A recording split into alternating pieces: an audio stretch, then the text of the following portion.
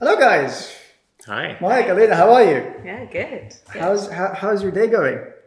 Very good. Pretty well. Yeah, it's been a good Monday so far. Yeah. We're COVID free in the office this week, which is good. I like what you guys do actually with the office. I really love the fact that before I came here, I was asked by Emma saying, "Have you had a test? You just needed to do a lateral test, measure your temperature." Not many places do that. But then again, kind of expected from you guys, isn't it? It's a bit of an expected. There is that. We have to set a bit of an example, Yeah. I suppose. Yeah.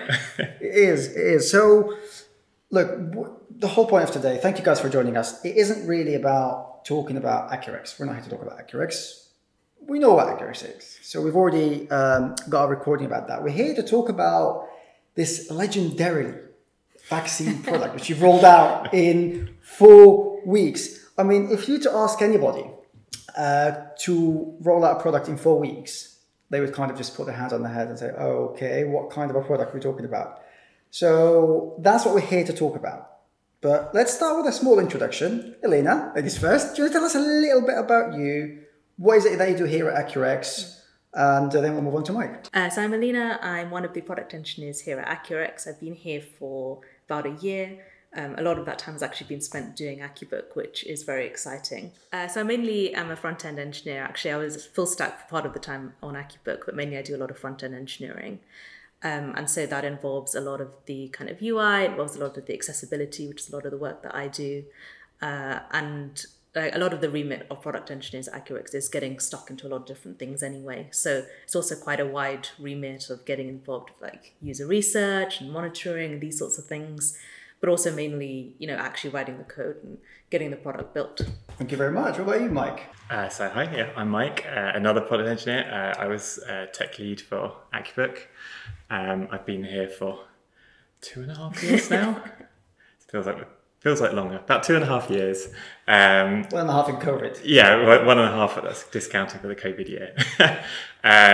So I've been working on a number of different sort of areas of the products we have for a while. So obviously, accuRx, when it was smaller, was just in GP clinics.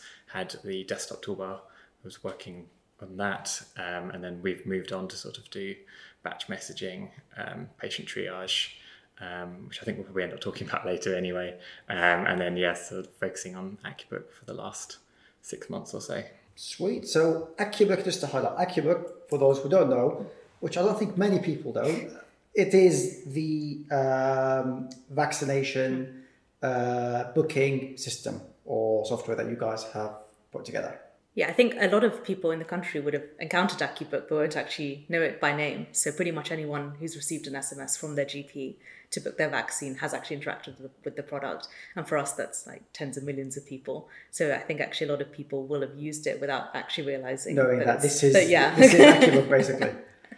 See, that's. Let's talk about that. That's the whole point of this. So COVID hit, sent the whole world into chaos. Then the vaccines come out. So what I really would like to know, and I'm sure lots of people would want to know here, one of the main factors that lead to a successful project, a tech project, is planning. So let's start with that first. How much planning actually went into this? We definitely still had a planning aspect of what we were doing. We didn't just jump in on the first day. There were definitely a lot of kind of meetings around what it would be and, the go, no go, and kind of us deciding how long it might actually take to build a product. 4 weeks, like you're saying, is very, very fast to launch a product. And I think almost a lot of our cycles and things involve a little bit more user research than we actually did with accuBook, where we really tried to combine all those things together such that we could get it out of the door. It was mid-November when we started the sort of planning for us doing accuBook, and it was like mid-December when we released it. So this was very fast for us, and I think it seemed very fast at the time as well. It was a pretty chaotic time in some ways. Obviously there was some planning that went on before we decided to pull the trigger and start on it, but that didn't involve the development team as a whole. I think the go no go was 13th of November, and I think before that we'd had some sort of high level discussions, but the first week after that was just solid planning. So we had people basically locked in a room coming up with designs, iterating, talking to users, while we were sort of really focusing on what ifs and high level sort of ideas of what we could do for the data model, for the APIs, that kind of thing. Really just kind of trying to just sort of storyboard it, whiteboard it, work out all of the basic pieces, and also playing off our strengths there in terms of what we already had. You don't want to build something that's novel in 4 weeks. You want to use what you've already got. So I think that was a big part of it.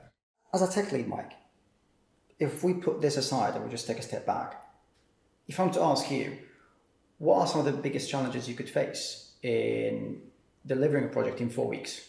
What would you say there? So understanding the problem is probably the foremost challenge. You don't want to just go off half-baked and not really know what you're doing. Making sure that you've got the right people to build the solution, I think, is also really important.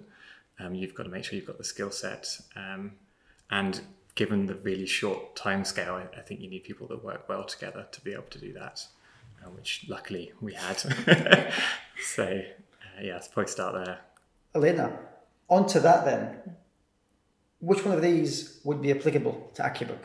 Or did you guys experience completely different challenges altogether? No, I think all the things Mike's saying is really fair. And definitely the problem space was quite new. We didn't know what the COVID vaccine program would look like because things hadn't really been done at that scale before. It was quite new. We had a bit to build off on in terms of, we know how flu vaccines and things are usually delivered, but we didn't know what it would actually look like.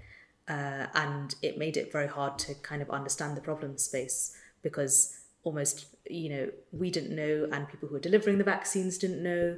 And a lot of these things almost changed underneath us as the program progressed and things changed and guidelines changed around things. So we tried to be very, very research focused and really kind of understand the problem and talk to people and figure things out. And so that really helped us when we were talking to a lot of users every single week, going through dozens of people and talking to them, understanding how things are changing, understanding what they need and what we need to be building. Because for us, it's also then about prioritization. We're only so many engineers, we're only so big of a team, we're only so many researchers and designers, etc. So we really needed to very heavily prioritize, I think, what we were building because we want to solve every problem, but we're only going to be able to solve so many problems with our product. And we really wanted to try and build that flexibility in, but then also make sure that we were building the right features. Absolutely. How ready would you say you guys were when you found out this is now a project that you have to deliver? I mean, I don't think you're ever completely 100% ready to just pivot like that. It's obviously a big switch, but I think we were in a pretty good place. We had an idea of how we can put together what we've already built. So, for example, before, our team obviously moved on to doing accuBook. Before that, we were building batch messaging, for example. And what we decided was that actually batch messaging and the technologies we'd built for that was actually quite appropriate for the initial sending out of invites to patients. So we could take that along with our expertise in other areas. Obviously SMS messaging in general was something we have a lot of experience with. And there was going to be a lot of SMS messages flying around as part of this system. So we had confidence that we could just build on top of that. And we had, this wider support in the company to be able to just really knuckle down and focus on this particular problem rather than being distracted by other things. If I'm to ask, maybe the top 2 challenges that spring to your heads that you felt you had coming up doing this. I know I keep talking about challenges, but again, this is 4 weeks. This is not something simple. This is 4 weeks to create such a massive, massive piece of work. Challenges are interesting as well, right? That's what you're talking about. Exactly, they are interesting. How did what were the top 2, would you say? I think us trying to deliver something in 4 weeks also meant that we didn't have so many cycles of iteration as we might do on another product where you really want to release the MVP, figure out what people like. And that's kind of our approach usually with other products to really kind of hone down on what we should be doing. and it works very well, but within 4 weeks you don't have so much of the chance to do that. And we still tried to, we still put prototypes, and where we didn't have kind of the full prototypes, we'd be putting screenshots of bits and letting people click through different kind of interfaces and seeing what landed. So we were still trying to do that, but it was a very condensed time scale. So it meant that we didn't have as many cycles to hone stuff down before we really started putting it out for quite a lot of people. It went out for a lot of people overnight when we were starting out. And so we almost didn't find out about every problem in advance, which is what you kind of want to do. And we found out as we were going along what features people wanted the most, just only when we started rolling out at scale. Okay. Yeah, I'd echo that. I think the biggest challenge for me was the fact that users didn't have all the information themselves to know what they wanted. And the national program was still very much in its infancy and was changing underneath us as we went. And so a lot of the time, the product team had to work. Gut instinct would be, exaggerating it, but we had to go with what we knew was going to be a solid choice and give us a few options based on how things were going to play out. So some of the decisions we made on the back end to support things at scale were based on the fact that, well, this could go this way or it could go this way, but if we build it this way, we can support both options. And I think that was kind of the direction we were going there. If I'm to ask, compared to how you guys usually work, how different was it working on this? Did you have to change anything, or was it, to you guys, business as usual? Yes, there are challenges, but we know what we're doing. Or was it, certain ways of working had to be changed, certain methods need to be different, etc., etc.? Yeah, I think we tried to keep a lot of what we usually do in terms of research and, making sure that we're communicating well and still getting involved with all different parts of the team. But there were definitely bits that changed a little bit just because of the time scale. Me as an engineer, I would usually go to a lot more research sessions than I might have done at that time. There were definitely a lot of kind of bits we were doing with the code where we would focus a little bit more on manual testing and making sure that things worked like that before we went out, as opposed to trying to be very, very rigorous with catching every single edge case in our regression testing. We worked a little bit more siloed, I think, than we usually would in terms of really pushing to say, this is your part of the product. You can be heads down on it for the week, and you spend a bit less time pairing or knowledge sharing, whereas usually these are things that we'd want to do a bit more. But because of us saying we've got 4 weeks, we shunted a bit of that forward, I think, to say, we'll have a bit of time later to knowledge share about the code and get everyone used to working on everything. But at the time, we almost purposely siloed ourselves off a little bit to say, you're building this flow, you're building this flow, and really sort of get heads down into it.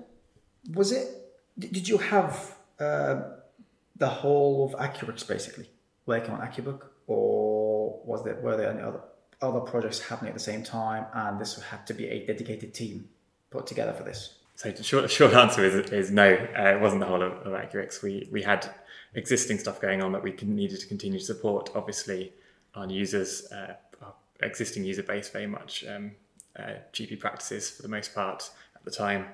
They obviously had increased workload and they really needed to be able to work efficiently. And we needed to keep continuing to support them, video conferencing, text messaging, so on. So no, we couldn't afford to have the whole company just pivot onto this. Equally, when you're building those kind of timescales, the additional context sharing as you scale the team out can add a lot of overhead. So we had to make a call to say, let's keep it a relatively small team to work on this. How big was the team, roughly? Let's get this right. Well, it varied a little bit as we pulled people in occasionally, but I think we were 9, 10? Maybe a little bit smaller. The product team, so this particular product team, so PM, engineers, researcher, designer. But on top of that, of course, we still had the wider company giving us a lot of support. So obviously CTO, VP of Eng were working hard to support us as well. And on top of that, also just everything on the support side and the ops side in terms of actually getting all of the approvals with the NHS, rolling out practices, getting contracts, all that kind of thing sorted so that we had the runway to be able to do this. So it was very much a wider org thing, but the engineering team specifically obviously weren't all focused on this. This to me sounds like an all-star team, basically, bringing together the dream team to deliver this. But also from the sound of it, this is something that the entire of accuRx actually came together to do, because yes, obviously you have a dedicated team to that, but the rest of accuRx had to pull on, as you said, extra weight in order to give you guys the luxury of focusing purely on that and not having to worry about something else, for example. Yeah, I mean, absolutely. It's not like we were sitting on our hands before this as well. We were working on another product area, and we had to hand that over to another team to pick up. So we were working on, as I said, I think I mentioned earlier, there was some batch messaging stuff we were doing. We were also starting to look at appointment reminders, and we couldn't just drop that work on the floor because we had users that already started to use it. We're relying on it. So yeah, there was a lot of things for other teams to pick up as well to support that. I saw something. When I say something, I saw something. I read in an article on Medium, basically, the accuRx page on Medium, that you guys started using trunk-based development. Correct or not? To me, that shows you have a very high level of faith in the people that you have, because now, I'm not going to get too technical here, but yes, it has a lot of pros, but some of the downside to that is normally if people aren't necessarily up to the level, it can be a bit chaotic. So you've kind of, is it safe to say there was a gamble to use that? Or was there that much faith in the team that you guys knew everybody was that good that we could basically pull it off? I think there's obviously, a lot of faith in the team. I think we've got a great team, and I think it's been very successful working that way. We do have a lot of trust in the team, and I'm really glad that we have that. Equally, it's not a free for all. We have processes in place. We do code reviews. There's continuous integration. So that. It's not quite as scary as you make it sound. But credit where credit is due, it shows that you guys had that level of skill in the team as it is. So it was that good of a team. But to move on swiftly to another thing, which I would say many people would agree is very challenging. The first, let's just say, group of people to use it were the over 80s. Age-wise. How do you manage to deliver that, ensure it's right for that group of people who potentially aren't necessarily very tech savvy, and again, ensure a smooth delivery? It's definitely a very challenging user base, I think, compared to maybe a lot of other tech companies, especially tech startups, who typically have much younger user bases with much sort of shinier tech, and those things are a bit more predictable. And it's quite a different group of users. They're not it's quite a different group of users. They're not all very tech savvy, and they often don't have a need to be anyway, just for their day-to-day. So they're almost not used to encountering a lot of tech if they don't use it for their work or anything. And they're not used to the kind of design patterns that you might try to use with a lot of software thinking, or users will understand that if I put a hamburger menu here, they'll know that this is a menu, or these kinds of things. And so you have to almost think about it a bit more, sort of making things very, very obvious as to what users should be doing, and really thinking about cutting back a lot of the things that you might put on to make things look very shiny, but actually reduce a lot of usability for people who really just want to come onto a website, get this one task done, and then go again. And we were very conscious that everyone doesn't have a smartphone or a computer, and really of building that secondary flow into our product from the start to still, the main aim for us with doing SMS booking and things was to free up admin staff at GP practices to really go and have the time to make phone calls and send letters and things to people who are harder to reach. So for us, we the over 80s, and we actually saw a very good uptake with over 80s, where I think we had about 60-70% of them would book in from the SMS, which is quite high. Wow, that's... Yeah, and I think it's like a part of the reason we use SMS as opposed to smartphones and apps and things, because a lot of people most people will still have some kind of SMS capability. And so, you can open that on your phone. If you haven't got a smartphone, you can open it on the computer. You can send it to your children or grandchildren and kind of get a little bit of help with that. And I think we're very lucky that, our designs have always typically landed quite well with people. We had a couple of other patient-facing things before, so we had a bit of an idea about how to design for these things. But when you're making things for people in healthcare, your target market just is a little bit older, maybe has a bit more accessibility needs. And so we were quite lucky that we were already used to that anyway. And we, to have kind of 60-70% uptake is quite high. Like we were very pleased to see that a lot of people just were booking in like that without needing a huge amount of help or anything with it. And for us, the focus is just on making everything really, really simple, such that, anybody of any age can use it. And I think these things translate well, right? It's not just about, this interface only works for over 80s. It's that it's simpler for everyone. You guys mentioned previously when we had the chat, you kept going or focusing on two areas which you were telling me were instrumental to the success of this project, the accuBook. And they were user feedback and support. Mike, do you want to tell me a little bit, starting maybe with the user feedback? Because again, I keep going on about that, but it is 4 weeks. Like, how much feedback could be done within such a short period of time while developing, it's crazy, no matter how you think of it. It is. Yeah, absolutely. I think basically just big props to our users generally. They're really very switched on, very passionate bunch, and very, very helpful, especially if we're delivering value to them. They're really, really keen to help us because it helps them as well. And we had a large number of existing users and people who got in contact just because the product was coming. We had very, very successful research sessions with them to kind of run through our plans, designs, demo a few things, and get some really... What's also really nice is that they'll give very frank feedback. Doctors don't have a lot of time, so they're not going to mince their words sometimes, which is great. They have enough time to scribble something in a very bad handwriting. Exactly. You don't want somebody who just looks at it, tries it out, and just says, "Yeah, that looks great." They actually will think about it and say, "Actually, this is going to waste me 10 seconds here. This is confusing. I imagine my colleague might fall over at this bit." So yeah, it's been really, really helpful. For someone like me,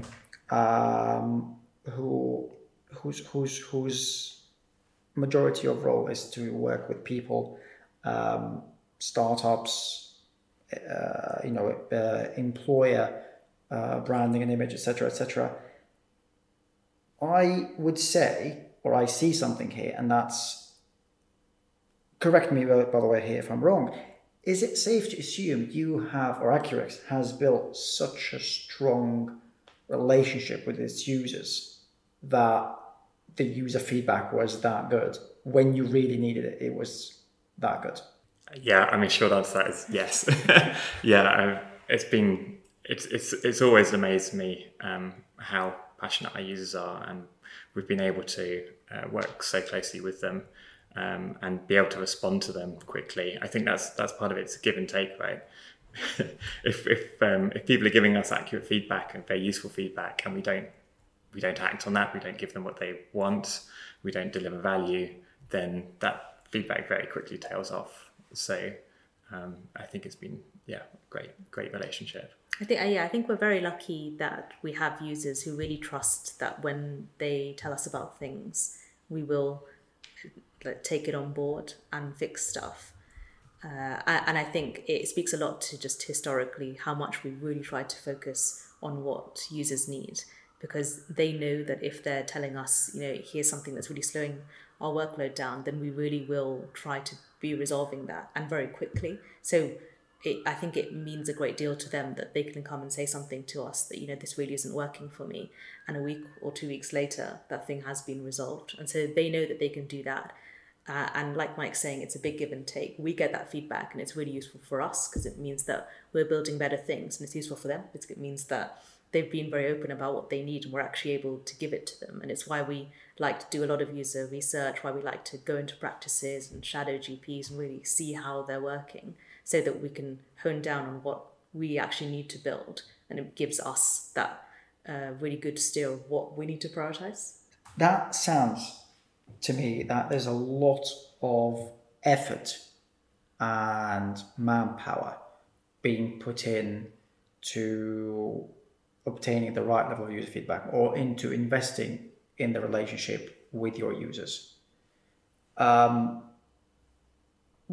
If you guys would give us, let's just say, an advice to other startups on how they could perhaps build this relationship, what is it that made it so different for you guys than others? Because I know a lot of tech startups potentially do what you guys are saying, but they're not even close to having the relationship with your users that you guys have.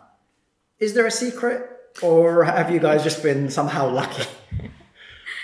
Yeah, I think we maybe do try to follow a lot of what other places would do, but really just bring that focus into everything. And I think that's also where a lot, and part of it is that we're very lucky that our users are so open with us and that they're really happy to engage with us. It doesn't matter how much user research hours you put in if people aren't engaging with it, right? So we're very lucky that they are so engaged and so ready to, sign up to be on the beta list for things, and very happy to get like the MVP of something, knowing that they'll get more features later, but be really happy to help us trial these things. Then I also think we really try to bring that into every role. So, whereas engineers typically might not engage so much in research, for us, that's part of our day-to-day, where we're going to research sessions and talking to users and really having that engagement, because that also helps us build better things. It means all these micro interactions that we're putting into things are stuff that we've actually seen users doing. And those are the things that I think actually make the most difference to them. It matters a lot that they don't have to hunt for the right button every time that they want to do something. And you get a lot of that by having very good design and having very good user research. And we're very lucky to have very good designers and researchers and clinical leads and things at the company. But it also is helpful that we don't have to take some things from user research and engineers here a subset of that, and we only get a bit, and we still build things that don't really work. It really helps that we're actually there. And we remember that, I was in these 2 research sessions last week, and I remember that people really weren't engaging that much with this bit. So I know that this is the steer for me. You don't have to have so much back and forth about these things. And it means that sort of everything is quite honed down to everyone working towards this one goal of, here's us building the best thing for users. For this kind of project, working with the feedback, how were you able to cope with that? Did you have to, kind of get the whole company involved? Or this is a huge number we're talking about, or I'm assuming it's a massive number because, Yeah, I mean, it was a pretty crazy ramp up in the first 4 weeks from November, December. Obviously, the ramp up was a little bit slow because the volume of vaccines that were being delivered to practices obviously quite low. They were still waiting for that to kind of kick up. But sort of come the new year, we very rapidly scaled out to sort of, I don't even know the exact numbers, but certainly a very high percentage of GP practices in England were using us by the end of January. And what we found was just because of the time pressure the users were under and the complexity of the problem space itself, less so the product, but just they were waiting for their vaccine deliveries. They were trying to work out which patients need to be invited when, chasing up patients, that kind of thing. It was all fairly time sensitive, and we found that basically we essentially had to double our support team to cope with just user queries around vaccinations in general, just to support them. So I think we went from 4 to 8 people, and they did an amazing job. It must have been a baptism. Well, I say must have. It was a baptism of fire. We were there supporting them as sort of second tier while they were getting running, and that team just did an amazing job. I can't like say. So you realised straight away you just needed to add to your people. You need to get more people on board to be able to handle that bit of workload. Absolutely, yeah. Yeah, we hired for new people in the support team very, very quickly, just seeing that there was that demand for support. And obviously for us, we were really keen to get people, like Mike was saying, everything's very time sensitive. And so to really be able to offer that support, to say, we'll get back to you very quickly. You're not going to be waiting days and emailing someone and not hearing back. For us, like, we're very proud that our support is considered very good. People know that they can get support very quickly. And so as a matter of necessity, we wanted to scale out the support team just so that we could offer that service to users, to know that, they can get support for anything, even if it's something small, just not understanding like how to use a certain feature. And so it was almost necessary to get a lot more people in support. And then we, like Mike is saying, we worked very closely with them also to provide them support with, onboarding and understanding new products. And it was very valuable for us also to be able to see, what's coming into support chats, what are a lot of people struggling with. It's a big sign if a lot of people are saying, I don't understand how to use so-and-so interface, that we just need to change something there. And we would have a member of the support team with us every morning in our stand-ups, just because the pace of work was so high that we were delivering so many features at a time that it really helped for us to have somebody from the support team every day with us, just listening to, what went out yesterday, what's going out today, to give us the feedback. So, we've been getting a lot of feedback on this thing. Is this something that, you can work on as a priority? And so we're very lucky to have such a good support team who, ramped up so quickly and were really able to so quickly get on with offering that support to all our users, to give them that trust that, we can use this new product. It'll be fine. We have the support if we need it. It's been 9 months since that specific phase, roughly January 2021 now. 8 months. Yeah, exactly. It feels longer than that. It feels a lot longer. I'm sure to you guys it feels much, much longer even still. But would you say the workload has declined, or are you still there? What I'm trying to say is, this is now on behalf of the Silicon Roundabout community. People who probably hear this will get too excited. Are you looking for new people? Are you still looking to add people to your to join you guys? Oh, 100%. Yeah. No, we're still growing. We really need we need good people. Absolutely. Anyone, specifically within development, we're looking for back-end and full-stack engineers. But just generally people who really care about what they're doing, I think is really important, because we have this kind of close relationship with our users. We want to keep that trust. We want to make sure we feel engaged. So I think anyone that really enjoys that side of things would do really well here.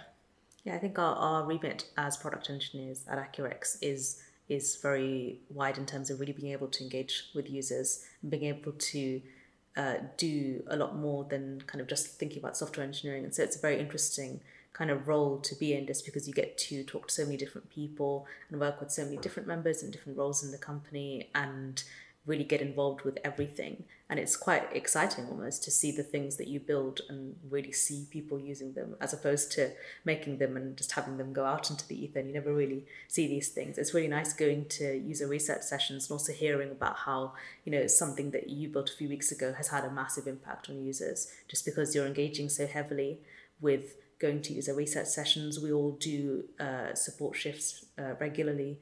Every single person in the company will go on to our support chats just so that you still have that connection with the users. And it's really useful to be able to see, how they're using things. What are they struggling with? What can you take back to your own work to say, actually, I spent a few hours on support yesterday and I saw this thing coming up as a recurring thing, and to really take that back to your own team and your own work and say, this is what we're doing. So it's a very kind of interesting role to be working in as an engineer here, just because there is so much almost to get involved in. I think also just what's been really nice is, because we've been a relatively small team and sort of developed a fairly efficient way of working, been specifically with the accuBook work, we were shipping pretty much every day at one point. I didn't mean that we were all necessarily releasing code changes, every single one of us every day that went live, but we were taking user feedback and shipping fixes on a daily basis. And it was really, really nice to see, you would see that reflected live in, support would flag something up, something would go out, and then they'd post back to us later that day or tomorrow to say, hey, this user just got back in touch to say their problem's fixed, or they're able to do this more efficiently now and they're really happy. You're seeing it happen. It's just the tight feedback loop there is it's great. It makes such a big difference. A lot of organizations, especially tech startups, as it is our remit, looking Roundabout, a lot of them sometimes keep their scope open in terms of people's backgrounds, experiences. Are you guys, would you say the priority to you guys, the people's tech stack or their perhaps interest in user engagement? Which would you say is more important at this point to you guys? I personally think I think we're much more skewed towards interest in user engagement. I could list out our tech stack as it currently stands. We're not specifically focused on what the tech stack is, and more about people's ability to learn. We don't have any particularly novel tech stack. On the back end, we're running C#, .NET, SQL. We're hosting on the Azure cloud platform. So there's a few technologies there we're using in terms of Azure cloud services. And we're using Kubernetes Docker for deployment of our services. But none of that, I would say, is important in terms of skill set. It's more about people's ability to care about what they're building and be able to learn on the job. If you were to look back, what would you say have been your proudest, I wouldn't say moment, but part of what was delivered? Yeah, so a few months after we'd initially released accuBook, we had a user come, actually tweeted about how he'd booked his vaccine, and he was completely blind. So he was basically tweeting about what a good experience it was. And we got him in to talk in our weekly user call. So every Friday morning, we'll have a user come to talk to the entire company. And they can be anyone, so they're not just GPs, they're users in different roles, admin in different trusts and patients who've interacted with things. And the whole company will get together to basically hear a little bit about how that person is using our products or wants us to develop our products differently. And so he came in to talk about basically how he interacted with his technology being completely blind, and how he had a very good experience with our booking system and how we could really continue that going forward. So that was a very nice moment, because it was just, we almost hear a lot more from GPs than patients, who often you almost don't think about the fact that here's a separate software company. And so we hear a lot less from patients. And so it was really nice to hear from him just having that experience of being able to just book his vaccine and not feel worried by I can't use this website and how will I do this and have to ring people up, and really just have that experience, because it was something that we really put a lot of effort into making sure the accessibility and stuff of our products really do work for people who, not just people who are very sort of able-bodied and using things visually, but people who are very sort of differently abled. And so it was very nice to see that it actually just was working for people and really was making a difference to them, because to them it matters a lot, right? If you're going in and you're desperate to get your vaccine, it matters a lot that you can just do it. Of course. So it was a very nice moment, I think, just having him come and speak to the company. This whole thing, actually, the whole thing, bringing a user and hearing the feedback and the whole company. I don't think actually I've ever. I don't think I've come across that throughout my whole time looking around. But not a single tech startup has actually done that. So yeah, wow, hats off to you guys. Mike, is there anything else that stands out to you other than that moment? And then I appreciate this is probably very hard to top, to be honest. It is. To add to what Aleena said there, what's nice is that that's not even that unusual from our perspective. We have we do that weekly, or mostly weekly, most weeks, pretty much every week. Occasionally people are unable to make it, but we get a user in pretty much every week to talk about which area of the product they're using. And what's really nice is they're also to tell us what doesn't work so well as well. Nice candid feedback. That I think, from my perspective, So obviously what Aleena touched on in terms of being able to provide value there, I think that's been great. What was really nice was when we started pulling the numbers in January to see how quickly people were booking in as well. I think that was really, really interesting for me. And again, so January time, this was still with the oldest cohort. So we were looking at sort of 80 plus and maybe down to 70 plus at that point. I can't quite remember the dates where they started scaling down through the years. But when we were pulling the numbers towards the end of January, we pulled it out, and what was immediately obvious was that the first 10% of people were booking in within 2 minutes of being invited. So that is, our users would upload a list of patients through our system. We'd then queue up, send those text messages out. The patients are then clicking on that or opening that link, logging in with their date of birth or verifying themselves date of birth, booking it in all within 2 minutes. And that's the first 10% of people who booked in were doing it within that time frame. And then we looked further, and I think it was around 50% of people were booking in between within 1 to 2 hours. And we were getting a whole bunch of tweets from my users saying, just set up this clinic with, my 200 vaccines that are going to arrive next week, sent out our text messages, and it was booked within like 4 hours. And, that was, if you can imagine the amount of time saved for staff, I mean, that's absolutely huge. So yeah, it was really nice to see that. Well, another a bit of I suppose feedback from user feedback. So I didn't actually get to use it, but I can speak freely on behalf of my wife's parents, my father and mother-in-law, and they obviously didn't have a clue. They thought, oh yeah, they think this is the NHS, etc. And they were singing absolute praises. And I know that perhaps that age group, sometimes people aren't very technically savvy, but based on the feedback I received from my father and mother-in-law, I would say thank you guys very much, because they loved it. It was very easy to use for them. So yeah, I definitely would support what your users are saying. But I do want to drop in a couple of perhaps curveball questions. Excellent. First one. This is a fantastic bit of work. Okay, and no short of a top tier bit of work. But should that scare potential employees away? The amount of workload that was put into this, perhaps I can only imagine the hours that were put in. Is that something to scare potential people off, or is that something to get them excited about? I think it's a bit of both. It's definitely not something we plan to repeat. And I'm really hoping a pandemic. Hopefully there's no another global pandemic. Yeah. I mean, I feel like it was very much a one-off situation. And we have a really passionate team. And we were trying very hard to make sure that things were as sustainable as possible. But obviously, we were working more than we would normally do. So the main thing was just sort of keeping team health during that time. And yeah, I think it was certainly, the thing is that we were all so passionate about it and excited that we had to sort of bring ourselves back in and make sure that we're not overdoing it, because burnout obviously is a massive concern.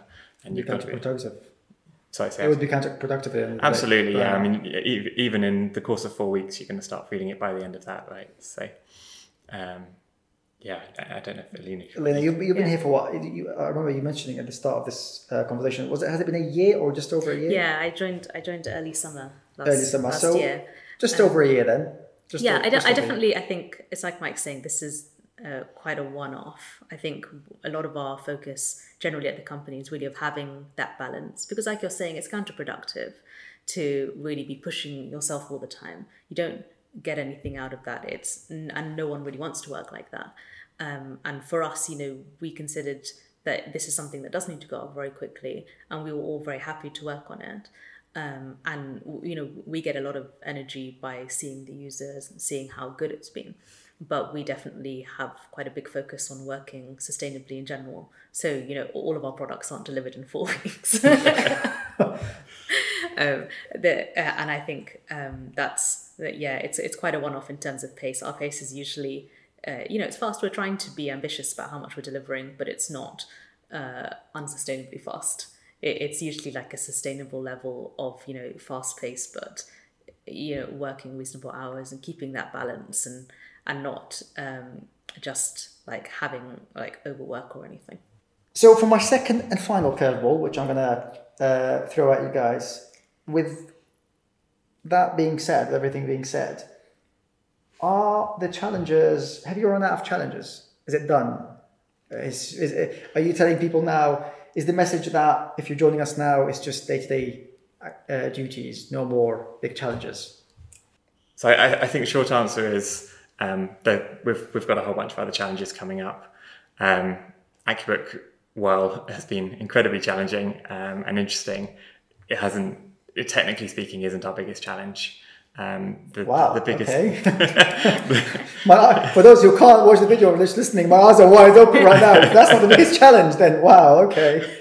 The biggest challenge with accuBook obviously was the timing and the vague requirements. In terms of interesting technical problems to solve, we've got some big stuff underway at the moment. So yeah, keep your eyes peeled. Keeping people on their toes. Yeah, I think there's definitely, the healthcare system in the UK is huge. It's, I think, one of the biggest employers in the UK. And there are so many people working in so many different roles, and there's so many different challenges. We're really focused on communication, but communication isn't just, GP to patient. It's also GP to GP, doctors doctors in GP practices to doctors in hospitals and different departments. There's like a lot of different issues to be kind of tackling there around really understanding, how can we make things efficient in the whole system, because all of these things benefit everyone. And so we're very far, I think, from having finished every communication challenge. There is a lot out there, and definitely I think that's part of why we're scaling up very fast, because there's a lot of things for us to be tackling, and things that are very interesting from a user perspective, things that are very interesting from a technical perspective. It's very technically interesting to deliver things at that scale. And I think we're very lucky that, I think we're very lucky because most GP practices in the UK use at least one of our products. So, we have a lot of users who are used to using our products, but it doesn't mean that we've solved every problem for them in like everything that they do. There's still a lot of things where we kind of look at the problem and think we could do something about this. We could speed up workflows for people. We can make things easier, make patients have a better experience. So there's definitely a lot of problems still left. So accuRx is a lot more than just accuBook. Stay tuned. There are more challenges on the way, and you're definitely not going to get bored. No, that's the message. Yeah, that's right. Absolutely.